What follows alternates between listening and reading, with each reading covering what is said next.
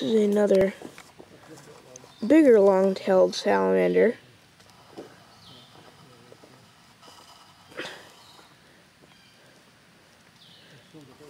Video, we're not sure what this salamander is. I think he's either a slimy or a Cumberland Plateau.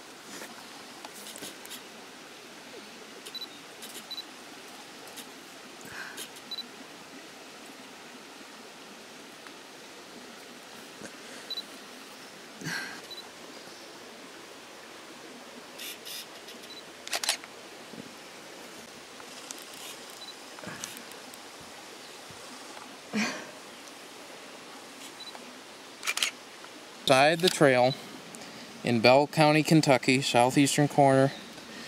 He looks like a slimy at first glance, but he's got a big profusion of creamy speckles on his side, many fewer spots on the back than I've ever seen on a slimy. So I believe, especially from our location as well in the habitat, that this is going to end up being Cumberland Plateau salamander. I'll ask for help IDing this on the Field Herp forum based on this video.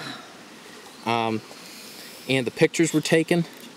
I'm pretty sure this is lifer number 14 right now. Cumberland Plateau salamander, 14 of the year, coming from Kentucky. Okay, I'm recording. Okay. Get his sides, get the frequency of spots on the back. You can't really get his belly, but I'll remember how it looks. Alright, ready? Mm-hmm. Got him? Mm-hmm. Dad got a two-line. He's crawling across the trail. Oh, and he's scurrying off. Right there, just take a picture of him stop. Yeah, or usually at the side of streams. Get them together. Get them together. Okay. Right here.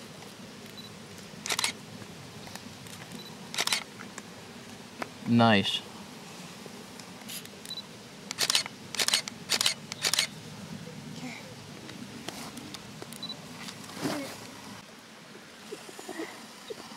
Pretty good at running. Okay, so this is a seal salamander. Found on a fluke coming back flipping a log. Or a rock, rather.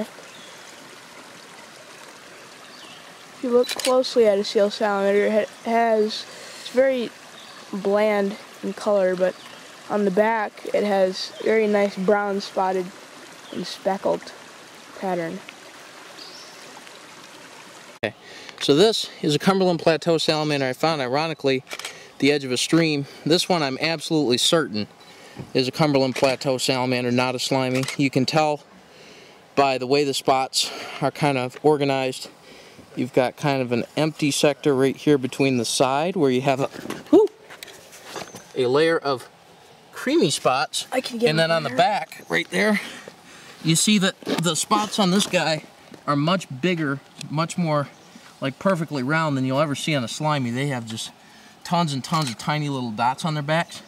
And if you'll notice, these spots aren't really white either. They're brassy on the back, especially these ones back on the tail, and white to creamy on the side.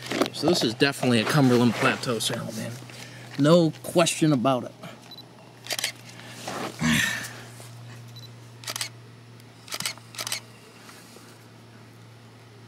Let me get a couple of good pictures after this. From his face, huh? Yeah.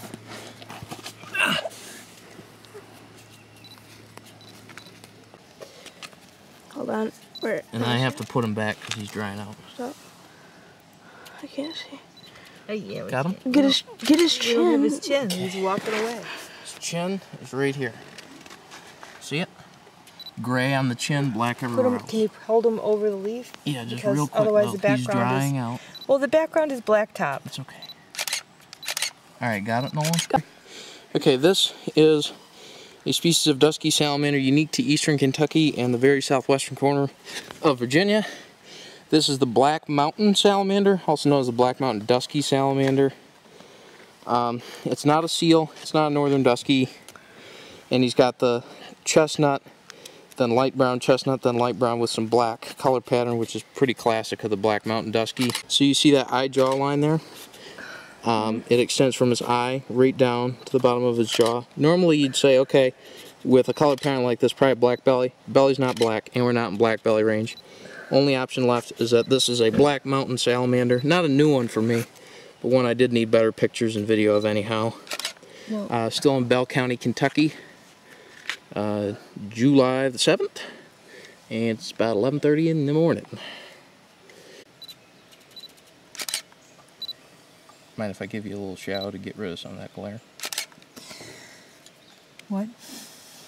Get rid of some of the glare. Yeah, but you're blocking me. Oh, sorry.